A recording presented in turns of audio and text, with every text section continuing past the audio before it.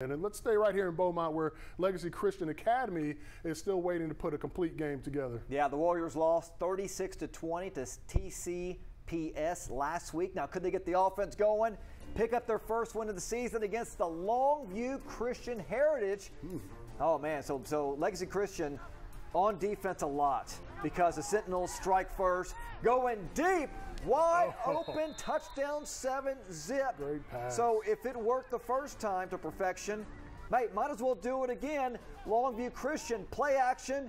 Guess who? There he is again, back in the end zone. It's now 14-0. So Sentinels go back on offense, fourth down. Hey, look, they said, well, might as well go ahead and pitch it. Let's go for it all. Another touchdown. This one deep.